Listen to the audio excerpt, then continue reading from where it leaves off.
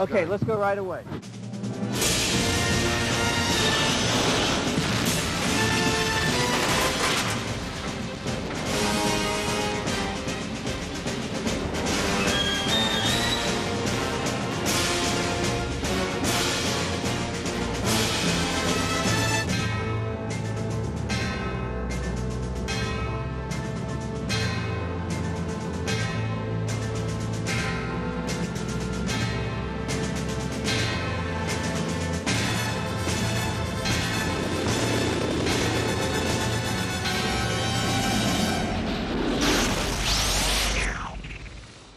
Again, like it's what you're suggesting is an interesting thing, because you don't want it to look like you want it to look like you're wounded, but you're still going for it. Do you know what I mean? At the time, people tend to forget Batman was the biggest movie of all time, most expensive movie, and there was a lot of people's careers riding on this thing, especially at the Warner Brothers end.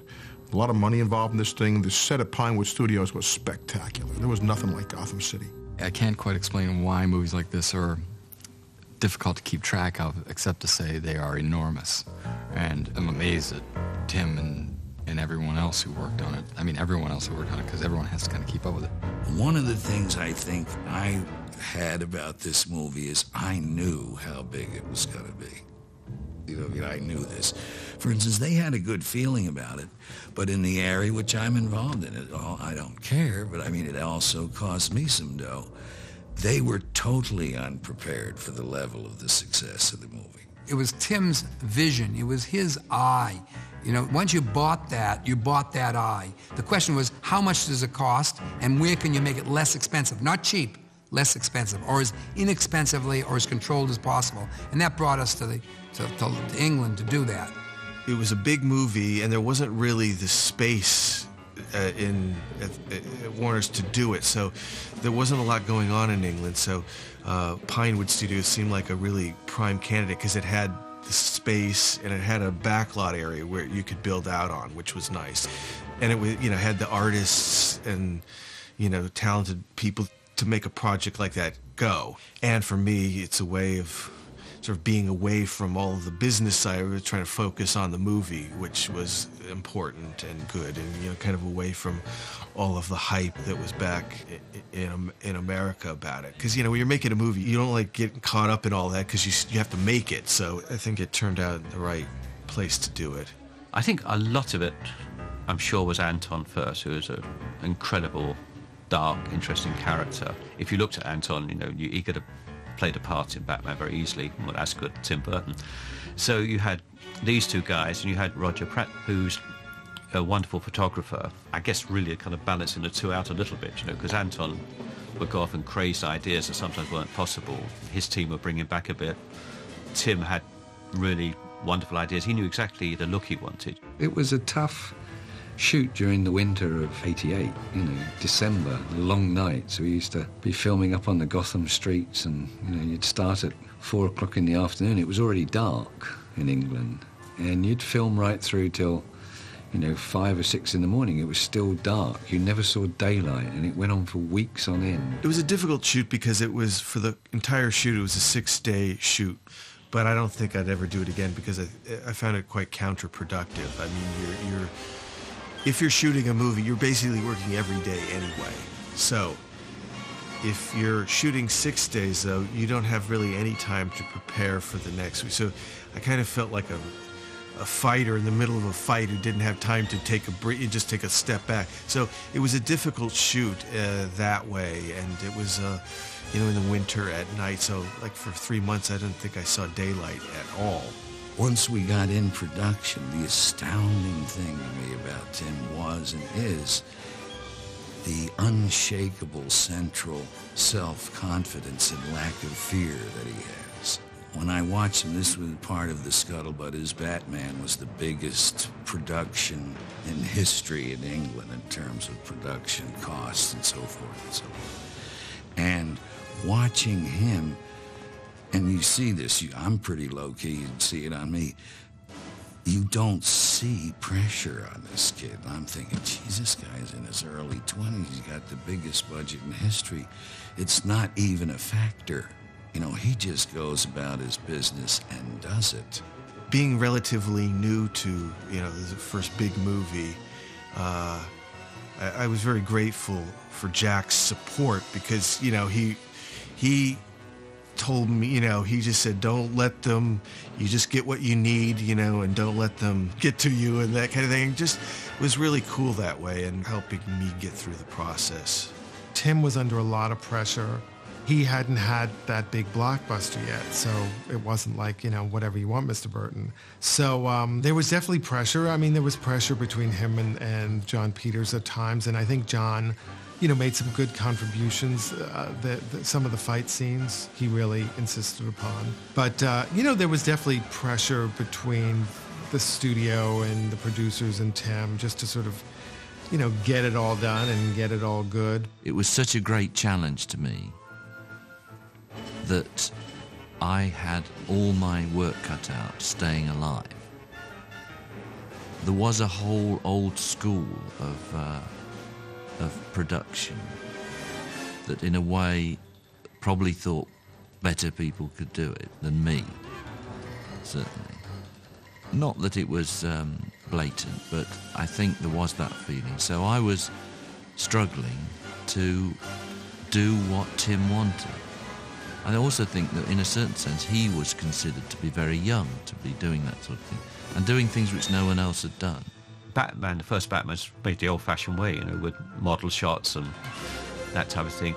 But most things we did in Batman were done for real, you know, whereas nowadays you have the luxury of doing a quarter of it and someone on a clever computer does the other three-quarters. But I think that's why the first Batman has such honesty about it.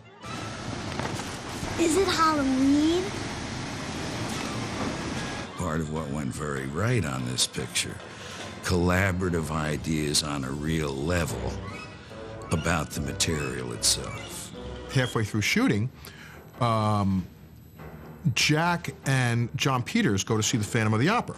And at the end of Phantom of the Opera, there's a scene where she goes up to the tower. And the Phantom and the big conflict at the end, the big climax, takes place at the tower. I don't know how the story went, if John turned to Jack, Jack turned to John, but said, you know, this is what we need. And the next day, they started writing that scene, the whole ending in the tower. A script is a blueprint. It isn't the Bible. It's a blueprint for a movie. It's a navigational stake for all the components that make a movie. It is capable of being changed. It is changed. Lines happen, things happen, and you see the evolution of the material. You saw the scenes that were shot before, and you realize all of a sudden, I already have that value. This scene now has to get a different value. You know, in a project this big, sometime I've come to know you can't say, hey, we'll wing it to everything. You have to be well prepared. But having said that, because of the original freedom and gradual trust with the whole group of people making the movie, a lot of this movie comes from just moments of improvisational inspiration right there. Some before, or overnight, or as you went. Some actually while you're doing it.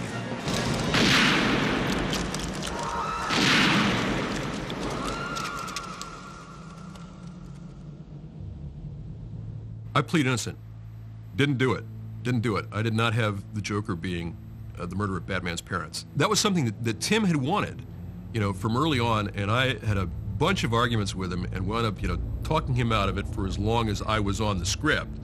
But once the script went into production, there was a writer's strike underway, and so I wasn't able to be with the production as it was shooting over in London, and they brought in, you know, other people. You know, there's certain little punch-up things you want to do, dialogue here, this, you know, a little bit more Joker this, Batman that, you know, little things. But those little things end up sort of turning into big things, you know, and it also has to do with budget and things and what can we do, what can we not do. By suggesting a few little changes sometimes, it sometimes has a tendency to kind of just... In fact, some people complain that, you know, by letting Vicky Vale into the Batcave, that was too much. So, you know, it's a difficult crowd to please. And I didn't write that one either. I mean, I've been asked about it so many times. That's the one that they asked me about. Is, how could you have Alfred just let Vicky into the Batcave? And I have to say, you know, I agree with you. That is Alfred's last day of employment at Wayne Manor. The shooting schedule had gotten to the point where things had to be kind of wrapped up quickly there, and that's how that came about. The idea that script changes, of course it changes. It's just the blueprint. And of course actors ad lib. And of course the lighting changes. And of course opportunities arise. That's why it's called filmmaking. You know what I mean? You're making something. You know, it's the process that makes the magic. We work give and take together. A lot of the spirit of what we all wound up going for in the script, in refining, and in the shooting of the picture comes from that kind of thinking and, you know, fun kind of collaboration. I was working up these ideas, and there was a lot of skepticism about whether I was the right guy for the film, which I understood because I'd never done a big film, I'd never done a big budget film, I'd never done an action film. So I really had to prove myself, and I'll never forget, there's a presentation I had to make. John Peters was there, who I think was very skeptical. I know he was skeptical. And Tim was there, and I was playing this idea and that idea. It was a little bit scattered because that's the way my brain works. And John didn't understand this process, and I could see his face was like, I could already see like the bubble over his head. Wonder if this composer is available or that composer. And then Tim said, play the march, play the march, play the march. And I put on this Batman march, and John jumped out of his chair, really just almost started dancing around the room. It just definitely was not an easy, relaxed project, but I've learned since then that none of these, you know, kind of shows like that ever are. Yeah, and even if at the end of it too, because I don't know, she's moving her head up. Yeah, she's moving her head up. So. Once you set the date for a film, you say, we're going out, and you declare that date to the marketplace on June 19th, a set of forces are in action. You set that whole motion in action. The exhibitors, the distributors, the media, all the people, and everybody builds towards that date. It's very perilous to change it. Very perilous. I don't mean to change it a day or two, but you start changing it a week or a month, three things happen. One, they think the film's no good. Two, it costs an enormous amount of more money. And three, you get out of sync with all the forces that you've used to market the film, to bring it to that moment where the expectation of the audience is realized by the movie. So what you really want to look at is, once a studio picks a date, it creates a lot of force for you, but it creates a lot of drama around you. It's hard now to explain just how unique the anticipation was for Batman, and the explosive nature of the fans and the movie-going audience as it was gearing up and getting closer and closer to its release date. At the time when we made the movie, there was no real talk of the word franchise or real market, not a lot of merchandise. It was sort of pre all of that kind of stuff that now is just commonplace, really. The first Batman movie, in my estimation, was the best marketed movie in the history of film. It was incredible. You couldn't walk 10 feet without seeing someone in a Batman t-shirt or a Batman baseball cap. People were buying the Batman ties, the t-shirts, the hats, the cufflinks, the underwear, everything. It was like pajamas. That Halloween, the next Halloween, everyone wanted to be Batman. I think when I saw the Batman cereal, that's when it hit me, Whoa. Every bit of joke or byproduct and paraphernalia sold before the movie was released. They were out. They could have sold billions and billions more of these things, but, you make these situations, you got to make the deals, got to be manufactured, shipped, all this. You can't just say, give me 2,000 more Joker, So, in a way that's uncommon, apropos of hype or this or that, they had more customers than they had product for this particular movie. I remember one day somebody brought in a logo, and we all looked at it and said, what is that? It looks like somebody inside of somebody's throat. It was the logo for Batman. What made it unique is you didn't know exactly what it was for the first second. And then, like so many visual images, it emerged exactly what it was, so it required something to happen in your brain. And that risk of that logo embodied the aesthetic, cinematic equivalent of the risk of the film. This is beautiful. You know what I mean? This is a great piece of graphic art. And, that goes all the way back to Bob Kane. That emblem, the Batman emblem, that's what really sold everything. That emblem. Didn't have to say more.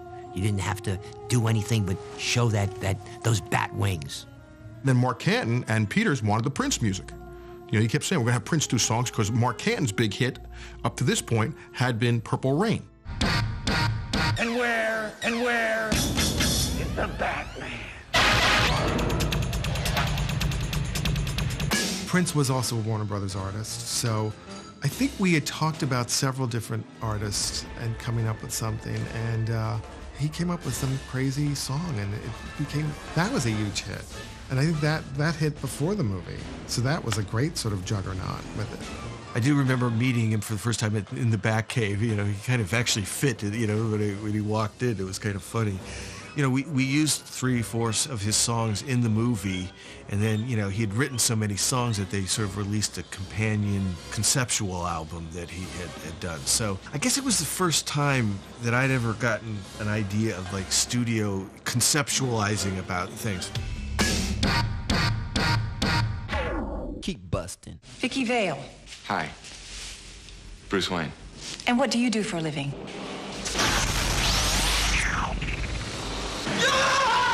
We cut this 30-second trailer. We took it to Westwood, and we decided to test it by just sticking it in front of an audience. And we did, and we got a standing ovation for this trailer. It was such an incredible demand to see that trailer that movie theaters were being contacted to find out what time the trailers were showing, and people were paying to see movies they didn't care about just to watch the Batman trailer, and then they got up and they left the theater. I'll never forget that trailer. Such an amazing trailer they put out, the first trailer for the movie, which some people call a teaser. I flat out call it a trailer because it showed a lot of footage and kind of give you a hint of the plot. You know, they really literally could have had somebody come out with a chalkboard and just wrote Batman. That could have been the whole trailer, and all of us would have been like, ah! I remember sitting there watching what must have been like maybe 90 seconds of the trailer on TV and going like, wow, that looks great. Nicholson looks phenomenal and scary, and the suit looks good, and the darkness and the world, I was thinking like, oh, this rocks. This is going to be really, really good. It was meant to kind of stop the negative rumor mill, I think. It was a way to kind of stop the campy camp talk. It, of course, unfortunately also became the hot item at comic book and science fiction conventions as people started paying up to $25 just to get a copy of the trailer. Bus stations where the posters were being broken into, and people were taking the posters out. There was a dearth of posters all around that had to continually be replaced. Something very different, something very big was brewing. And again, it comes back to this masterful marketing strategy that the studio had put together. I can remember the single piece of hype that I did, though. So now the year it's coming, this is the way I felt about this movie. The year it's coming out, I'm down to the Oscars, where all of show business is there and so forth. And I run Jack Valenti, friend of mine, comes up to me. I'm in the toilet catching a break downstairs, and Jack comes up and says, well, you know, he's very enthusiastic, man. I'm the Batman. And into my head flew this. I looked him in the eye and said, Jack, let me tell you something serious. There isn't a single person in the movie industry qualified to estimate the top on Batman. He said, what? You guy, what? You know, the movie's not out yet, but this is my idea of street publicity. You know, I got Jack Valenti, I know. And sure enough, that show was not over before the story was starting to come back to me from the people who were at the Oscars this year. So I knew I'd done a real good job of guerrilla promotion with that one. Once the ball gets rolling and people can perceive it's going to be successful, everybody climbs on the train. Everybody wants a piece of the action. And in this case, the distribution group saw that they could make a lot of money because they had a lot of what's called pent-up desire about the film. Not just curiosity, desire. Not just interest, but definite interest. Number one interest, seeing it first. And across a broad core. A very wide age audience was looking at it. And it was both male and female. So the idea was to get it as wide as possible, as broad as possible, as fast as possible. And this was one of the first films, if not the first film, that set the stage for one of these mega releases. You know, a large number of screens, a very concentrated media push in that week area in order to grab all the money in and create a firestorm, create something that would feed on itself. rather than having to be fed by further advertising. And it was a bold stroke. The idea was one which said that if there was a failure, it would be on a grand scale. I remember stories when the theater owners first saw Batman on the preview, and they were scared. They were scared because it was so dark and that people didn't know how it was going to go. You know, the theater owners were genuinely older people who were conservative, and, you know, they wanted a real happy, and Batman wasn't that. But to the young and to everybody else, it was a different experience. It was exciting. We couldn't have been happier in the summer of '89. I mean, it was so wonderful to see another DC comic book character on the big screen in a way that did things that movies did that we couldn't do in the comics, and yet at the same time were true to the underlying material. That was a thrill. Holy Hollywood premiere. It's the LA opening of Batman the movie. Maybe the almost full moon Monday night made the thousands of fans waiting outside the Westwood Theater batty. Some staked out choice viewing spots days earlier just to see the Bat stars come out. The night of the premiere was a very touching moment for both of us, especially Bob. As the car started to turn and we saw, it was like New Year's Eve on Times Square, and Bob looked at me, and even now I get a chill talking about it because his eyes just welled up with tears. He had never experienced this before, you know, and he was thinking, later he said to me, why would so many people like turn up for, you know, something I create? I mean, he just couldn't, you know, he couldn't fathom it. He really couldn't fathom it. But it was just so very touching because that meant the world to him to have that many people turn out. I think the premiere was on a Monday night in Westwood, and by the Wednesday there were people camped outside the theatre waiting for the movie to open on the Friday. And by Friday there was a line around the whole block. People dressed up and makeup like the Joker and all sorts of things. It was quite amazing that everybody had been caught up in this whole Batmania thing. Well, no, I think you can really prepare yourself because it's a surprise. I think it's always a surprise to me whether it's a success or failure. I mean, I get equally shocked by both. You know, when you're making a film, some things are in your control and then some things are out of your control. So you try not to dwell too much on the things that are out of your control. George Martin, the great Sir George Martin, I should say, who was the great producer of the Beatles, was once interviewed and said, the great thing about the Beatles is they were of their time. And I think that's important of any blockbuster, of any huge success. You have to be of your time. The timing has to be right. And the timing was right for Batman. Tim and everybody who worked on that film had pulled it off. The wheel had been reinvented. The whole genre of what we had considered to be